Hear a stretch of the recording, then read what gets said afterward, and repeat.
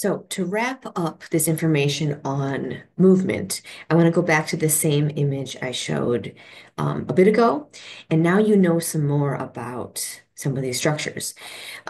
So, we still have the same idea of the premotor cortex is initiating a movement, a conscious movement. Information goes to the primary motor cortex, which is going to send signals down that corticospinal pathway to the from the appropriate cortical region to the appropriate location, the spinal segment, then to the appropriate location in the body. So contacting those lower motor neurons. That's the corticospinal pathway. Conscious movement is initiated through that pathway.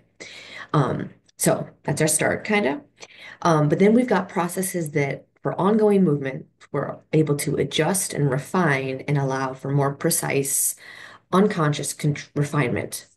Um, so the cerebellum is one of the main parts for that. So cerebellum is monitoring balance and equilibrium from the body position, proprioceptors, vestibular nucleus, provides input to the cerebellum. It then provides input to the primary motor cortex to adjust their activity. So to adjust the activity of the corticospinal pathway, also providing input to the basal nuclei.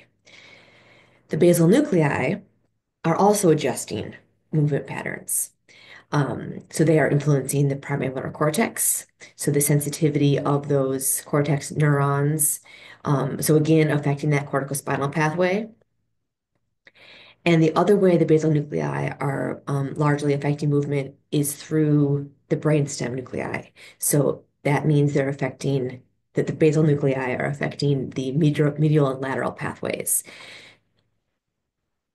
thereby affecting lower motor neurons. So, for example, the basal nuclei could provide input to the red nucleus, which then is involved in the rubrospinal pathway.